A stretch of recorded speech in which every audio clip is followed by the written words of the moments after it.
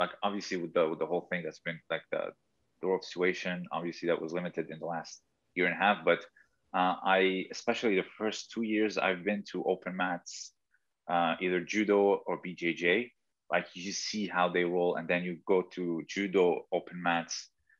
You see how they do their newaza and their stand up. And I was in BJJ open mat, and then there was this judoka that opened up a discussion. And I found it to be very interesting because I always talk about the two interchangeably, whether it's self defense, whether it's against each other.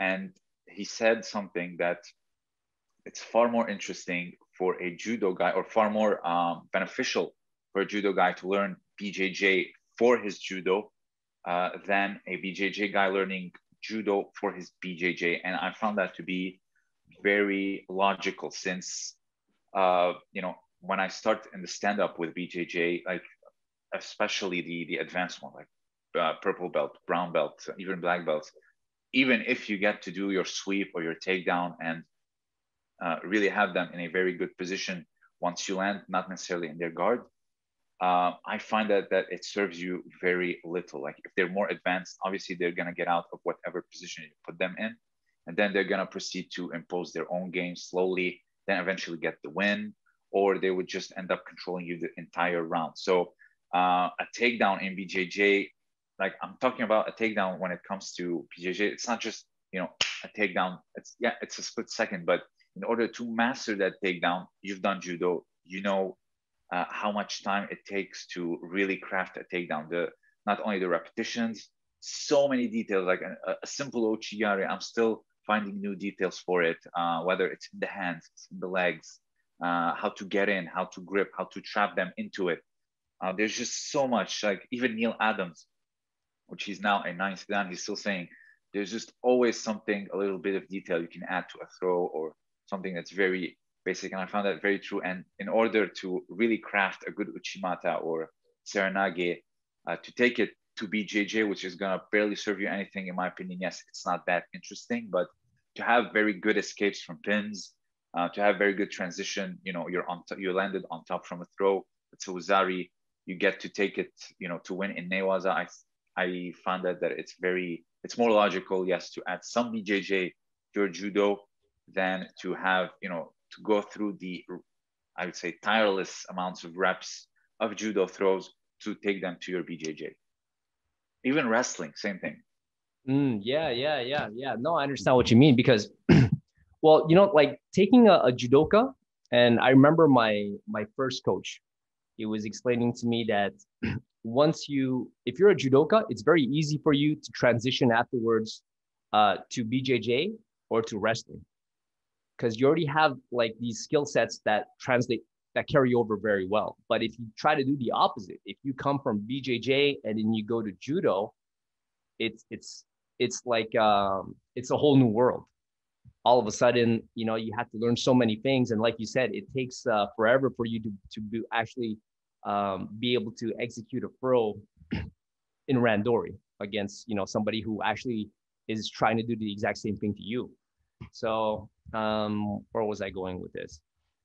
It's definitely easier in my opinion, for a judoka to transition, for lack of a better term, down to the ground, to BJJ and wrestling, than the opposite. And I think that for a BJJ player, it's important for them to learn some kind of takedown, because all fights start standing. Pulling guard is it for sports jiu-jitsu, it's fine, but at the same time, I mean, like it's still kind of it's kind of silly in a sense, that you if all you could do is pull guard, you don't have any other options. It's kind of funny, but you have to learn takedowns. So what would be the solution in your opinion? First of all, when it comes to like the pulling guard thing, um, that's what I'm trying to say. If you take your judo to BJJ, that's not necessarily like I'm talking about the stand up. I'm not talking about if you do very good newaza or whatever. I'm talking about the value of that throw, like the time you put into that throw to take it to BJJ. It's not competition wise, it's not worth the investment. Like on the street, it's very worth it. Like you slam them, boom, it's over. Mm-hmm. probably gonna get into legal trouble, but that's a whole different discussion. But what I'm talking about is um, like, for example, you're up against someone that has a brilliant, say, like a half guard or closed guard or De La Hiva or whatever, and you slammed them and they ended up on their back with open legs. Like, you gave them a gift in a sense. You know what I mean? Mm-hmm. Like, all this trouble to perfect the throw, and I ended up putting him in a position that he wanted to be in. You know, like, Mm-hmm. it's happened to me quite a lot. So you throw them, they turn around, they hook your leg or whatever, or and then, even like if they didn't get you right away, like, obviously they, like, you put them in a position that they want to be in. So that's what I'm trying to say, is that, is it worth it to take all this effort for a judo throw, to take it to BJJ? Not really, but the BJJ that you learn for your judo, it is worth it, because a lot of fights are ending up in Newaza. Just watch the women's Japanese team. Mm-hmm. But in terms of takedowns, yeah, obviously you need to learn takedowns. John Danaher said, you can be a BJJ world champion not knowing a single takedown, but when it comes to self-defense, takedown is a necessity. So you need to be at least comfortable standing up. Like, the only thing that I know how to do is be on my back. That's where all my abilities unleash. That's not a good thing on the streets. So competition-wise, do whatever you want. It's sports. If you're a guard player, do your thing. If you're a takedown guy, like, for example, obviously, it can carry over to something good if you have a very good top game, meaning you're a great guard passer, you're very strong, you're very physical.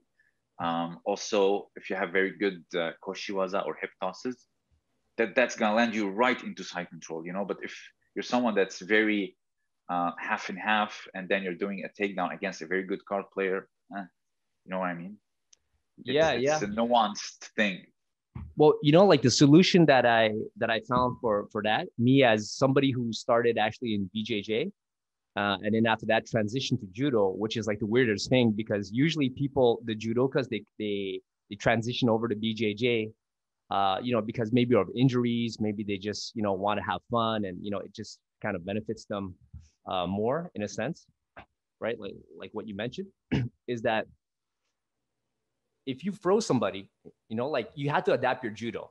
Like if you're fighting in BJJ rules, okay, so what you have to do is, obviously, these guys are going to pull guard. So let's say they actually do stand up with you, you sweep them. It's the transition. So right away, when the transition between standing and the ground. So as soon as you throw them or sweep them, right away, you have to you have to pass the guard, or you take their back, At depending on least, how they at fall. least, yeah, or at least land in half guard with a crossface. Like, if you get their head and you're in their half guard, that's pretty good to start with. But And like, not maybe have. Mhm.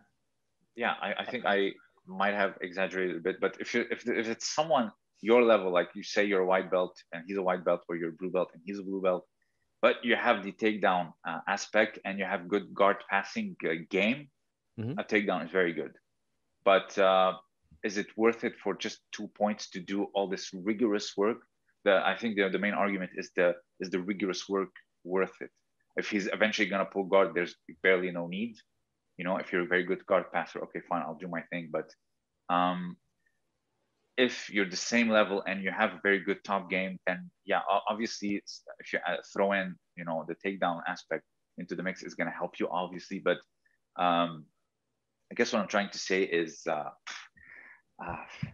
but yeah, it's far more interesting to take BJJ into judo and finish it on the ground in case you happen to score a wazari, than to go all this effort for just for 2 points. Okay, you mean somebody who doesn't know how to take down, like who doesn't know judo yet, like a BJJ guy who wants to add, like who wants to practice takedowns, and then who decides to, okay, I'm going to learn BJJ because I want to learn how to take down. Yeah, I think that in that sense, it's hmm, you're right, it might not be worth it because it takes so long to master certain techniques in judo. There's a lot, like you have to and Travis Stevens mentioned this, like if you do BJJ, you have to do BJJ. If you do judo, you got to learn judo. You can't try to like intermingle it, because you can eventually, but at the beginning you have to do you have to practice that art, and then Yes, you. I agree. I agree 100%. At first I tried to do both, and I was, first of all, I couldn't recover well. You're a personal trainer. I'm sure you talk about recovery a lot. Mhm. And first of all, I couldn't recover, and two, there was just so much on my plate that I ended up sucking in both. So I would say get really good at something, or at least very decent. Say a purple belt or brown belt in BJJ. That's a long time, or at least a black belt in judo. Then go to BJJ. But trying to do both at the same time and beginner at both, I don't necessarily recommend it unless you're doing it, you know, twice a week this and then twice a week that. But your evolution is going to be very slow.